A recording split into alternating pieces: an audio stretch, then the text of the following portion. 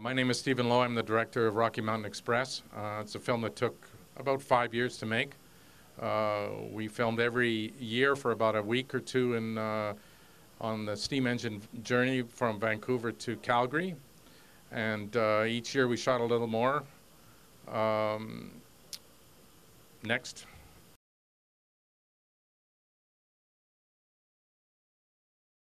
Okay, a lot of the photography was done with a gyro-stabilized camera on the front of a helicopter.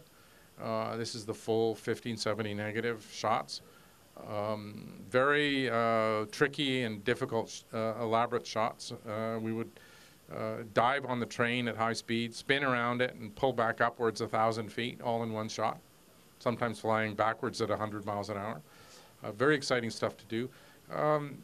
The camera carries only 3 minutes of raw stock film, so every 3 minutes of shooting we had to land the helicopter, fuel it up,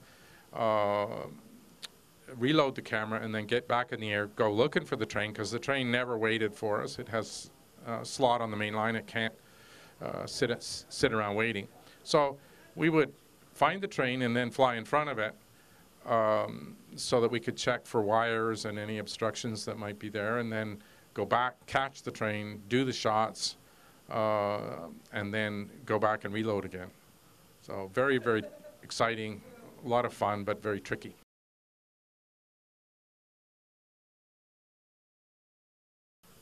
We chose to shoot this film in 1570 IMAX, which is the full-size film medium.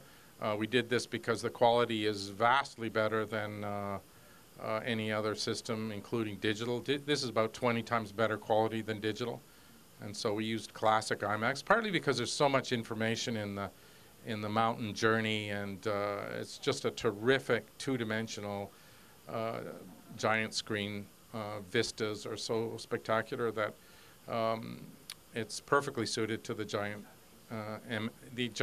negative that we used.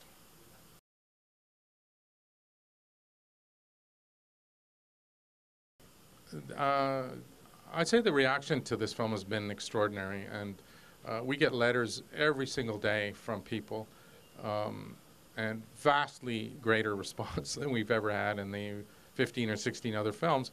And it's hard to know exactly why. I think people are emotionally moved by the story, the sacrifice that the workers made, but the romance of the train and the beauty of the mountains somehow reaches people very deeply. We have stories of people who've been 15 times, and they've taken their family each time. People have been, almost everyone has been 2 or 3 times that then write letters to us. So this is an extraordinary response, and everyone should come and see it. It is one of the great Canadian stories, if not the most famous story. And seeing it in IMAX is completely different than seeing it on television, because you get up in a helicopter and look down at that tiny little track headed into the mountains, and it's a surreal experience. It's that these guys built the railway so long ago with their bare hands. How they even scouted it is beyond belief, and the fact they did this in 1880s is magical. So come and see it.